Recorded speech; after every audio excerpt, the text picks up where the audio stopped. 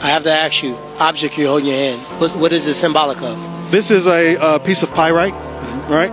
And it has all types of, I feel it has metaphysical properties. And some of the properties that I like to draw from it are the negation of bad energy.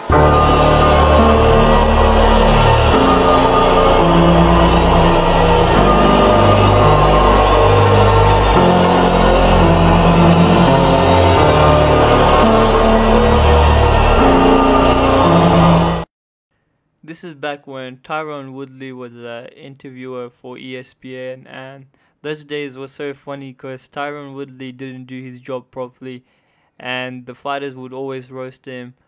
But yeah, Tyron Woodley, after that, he left ESPN and he went on to fight Jake Paul, and you guys know what happened. He lost both of the fights and got knocked out.